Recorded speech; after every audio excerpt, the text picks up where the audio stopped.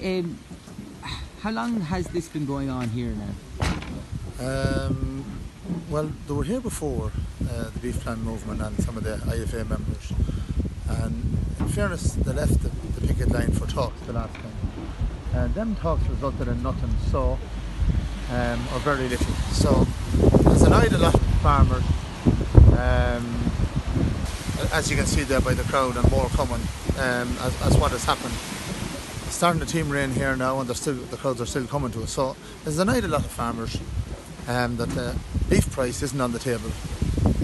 We need to sit down, the ministers, IFA, beef plan movement, and the other organisations, ICMFA, and try and get negotiation with the factories and Meat Industry Ireland. They all need to sit down, and sit down now. Today is Monday. We need to sit down before this evening on Tuesday. And I'd be calling on the Minister and Meat Industry Ireland to go back to the table. These men aren't going to give in here. Price has to be on the table. So these men aren't going to give in here. There's jobs at stake below in the factory. These men's jobs at stake here to hold the family farms and keep them together. You know the comments that were made from manager of the mart here, the owner of the Liffey Meats here, regarding it's not that bad yet that people hadn't to sell their land. That has hurt a lot of people.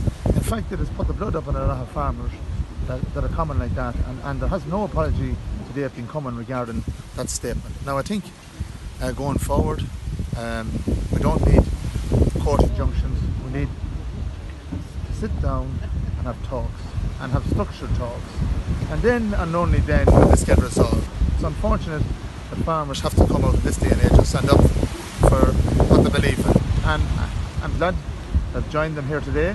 I intend to stay with them. As you can see, the guards are here. There's cattle on the road to come in here. This is going to hurt everybody. It's going to hurt the farmers in their pockets. It's going to hurt the factory in their pockets. It's going to hurt the small shops down the road. But unfortunately, the farmers are after suffering for the last 8 years. There's meal bills out there. There's fertiliser can't be paid for. There's land rent that can't be paid for. There's crowds are only starting to gather here, and unfortunately, it's going to have to stay that way until there's some negotiation. So I would be urging on the people that are in the powers up there to go and sit down and have talks, and have emergency talks this evening somewhere. Like as Pat McDonough said there from Supermax, he understands the plight that farmers are in. Like common sense approach, what that man has taken, I think will go a long way. And I think common sense needs to prevail here, and talks need to start sooner rather than later. And for everybody's sake, like there's elderly men here sleeping in a jeep. It's not good for their mental health. It's not good for anybody's health. These men would rather be at home doing what they love, but unfortunately they're forced to here today. And we see the livestock down the road here. It's not good to have livestock standing in trailers outside the road here.